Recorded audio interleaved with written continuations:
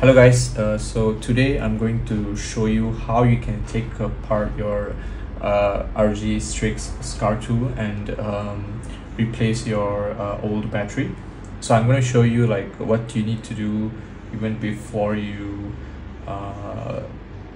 go and buy your laptop, and I'm going to show you exactly how you can take it apart. What you need to be aware of, and I will share some tips and tricks that I know as I go. So let's just get started. Before that, this is the new battery. So I'll share the link for where I got it, so you can maybe check it out by yourself. So it's wrapped in some electrostatic plastic, which is always good. So whenever you're working on any kind of computers, of course you need to make sure that you don't carry in any charge with you, right? So don't like stand on top of the rug or anything. You can just watch, like, there's a lot of YouTube videos on that. Okay, so but for now we're just gonna take it apart first. So okay, so this is a GL704 if I'm not wrong. So there are like a lot of screws around here. So what you need to do is, what I like to do is I just like start taking it apart from this side. And so it's very important to organize your screws, because these screws are not of the same size on all parts. So for example, all these are same, these two are short, these two are like long.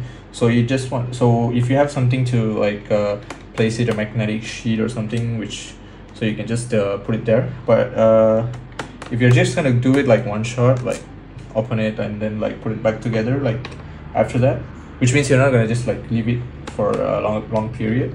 So what I like to do is I like to find a good space like this, and I just like put my screws wherever I find them. So if I take it apart from here, hold on.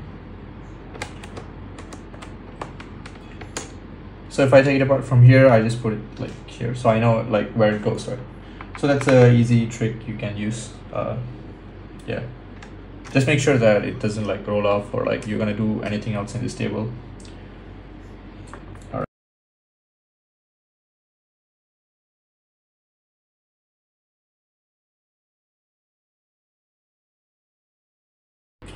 All right, so all these screws are out. So just make sure, just go around and just make sure all the screws are out, and there's one in the middle, make sure that's out as well.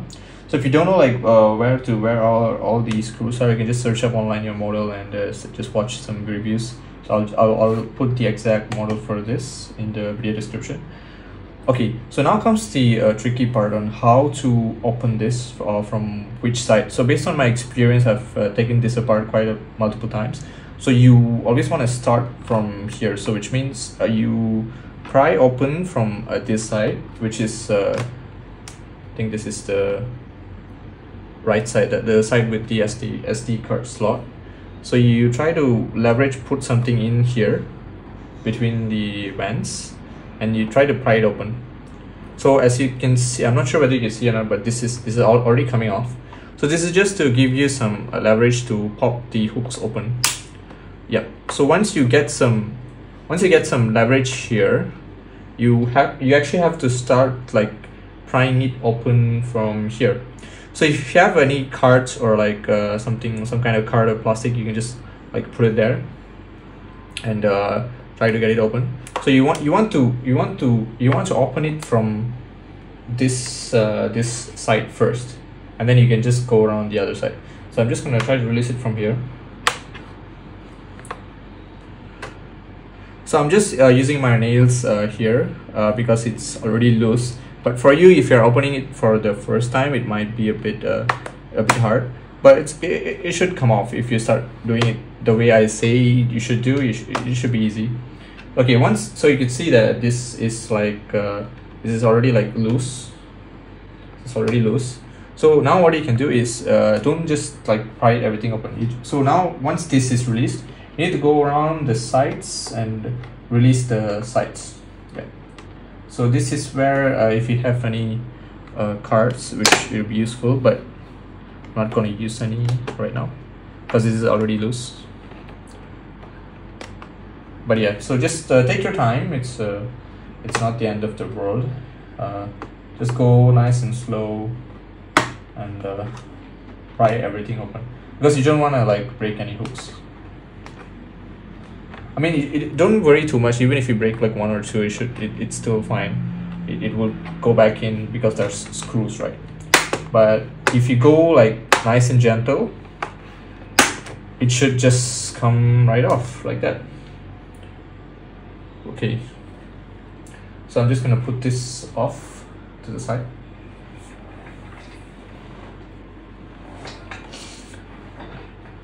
All right, so yours might look something like this, similar. So whenever you open any laptop or any device which has a battery, the first step is should be to disconnect the battery, of course. If you have a card or something like this, you could just like use it to open it up. Yep. And then you just pull this thing up. Yep. So you can just like stick it to the end here, and you can just like pull it out like this, so it will just come right off. So you pull the pin towards you, and then you just use some kind of card to like pull it to the top. Yeah. So one quick tip here: if you're doing something else, let's say you're changing the hard disk, or you're adding RAM, or you're just cleaning or doing whatever else, so always make sure that you disconnect the battery. And after you disconnect the battery, you need to put something in the middle like this. So why you need to do that? Because you need to make sure that it doesn't touch the circuits or any like the ground point and spark.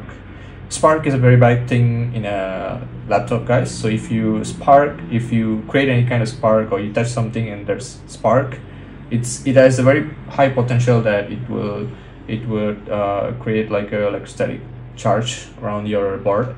And what will happen is that when you try to open everything will be fine. When you try to open back your laptop, it will be a black screen. So it will just open up, the fans will be spinning, but nothing will show up in the screen. Well, there is a fix for it. If you, let's say you accidentally created some kind of spark and it just opens up black, there is a fix for it. I will show you, or I will tell you later how to fix that. But just make sure you just put something here before you do anything else, any cleaning. But in this case, we won't be needing this, because we are gonna like open up the battery, of course, so no big deal. So I'm just gonna go around and remove all the screws. Right. So it's the same process. I'm gonna take it, I'm gonna put it to the side. I hope I'm not talking too much. You guys can always like fast forward it or like something if you think I'm talking too much, but I just want to make sure that you get like the most information possible to fix your laptop safely, of course. Alright guys, now I would say this is a very important part of fixing or replacing your battery, which is, so you might be here for the first time. So for the first time, even before you buy the battery, you need to disassemble it, take it out, and you need to take a picture of this. So hear me out carefully. So what you need to do is you need to take a picture of the model number and also all the specification, basically the input voltage and all those things.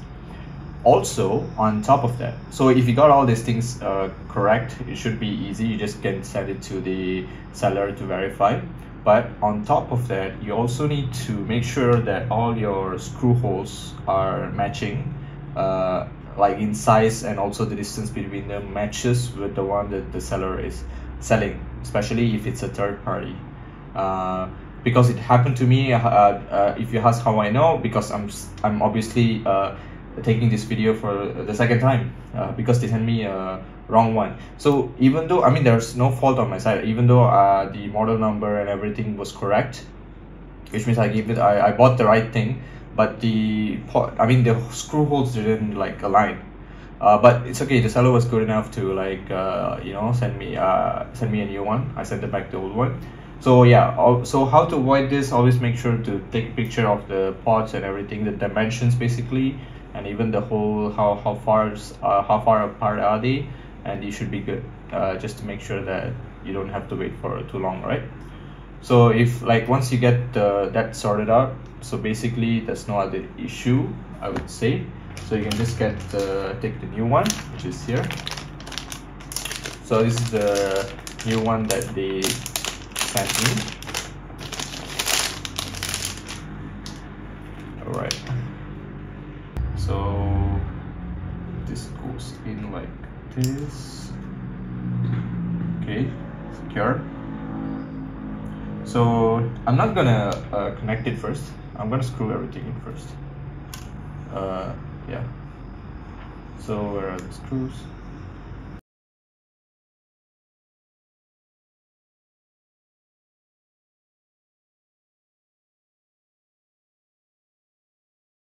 Okay, now I'm gonna put this in. So I got like a few screws in. It's almost snug. Yeah, just to secure it in place, right? Because we have to test it first, like whether it like works or not. You don't want to like screw everything in and like find out like something is like not right. So I'm gonna put this in.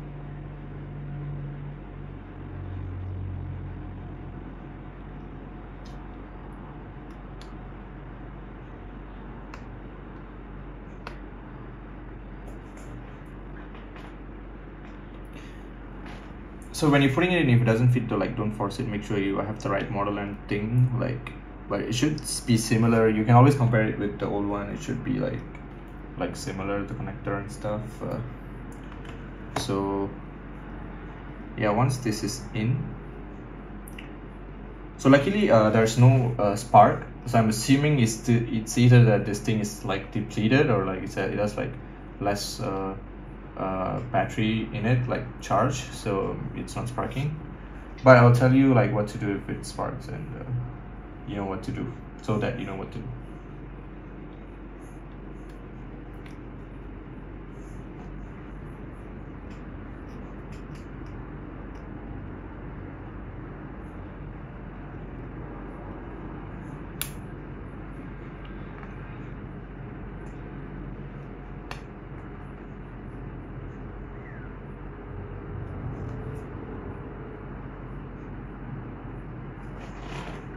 Okay, so once this is in, what you have to do is you have to charge it, I guess. So I'm not sure how much battery it has, but I'm just gonna like to test. I'm just gonna open it up. So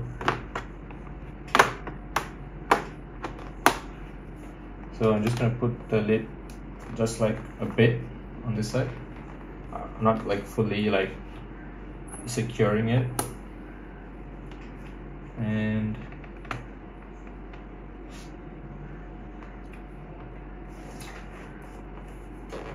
so over here, so let's say that you open it up and it doesn't work, like there's a black screen, right? So this usually happen if there's a spark or you touch something, there's a spark. So this usually happens because of electrostatic charge. And how you can discharge your laptop, which had like electrostatic shock to it, is by holding down the power button. But before you do that, you need to like turn your laptop, like what you need to do is you need to disconnect the battery. So you disconnect the battery, which is so you know, right? You saw the battery connector, right? So let's say this is the So let's say this is the battery. I mean, this is the battery connector. So you take the battery connector, you wrap this up in like some kind of like a plastic or like a cellophane tape, whatever, just to prevent like it from contacting the board. So you just wrap it up, and what you do is you go and you hold down the power button for 10 seconds. So while you're holding it down, just plug in your charging cable. So mine is here. So I'm gonna plug in the charging cable to test. So while you hold it down for 10 seconds, you plug in the charging cable.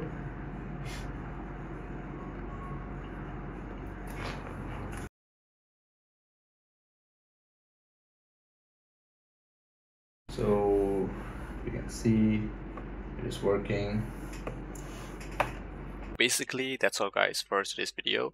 I'm just going to put everything back in the same way that I took it out for the rest of this video. So if you guys have any questions, do let me know in the comments.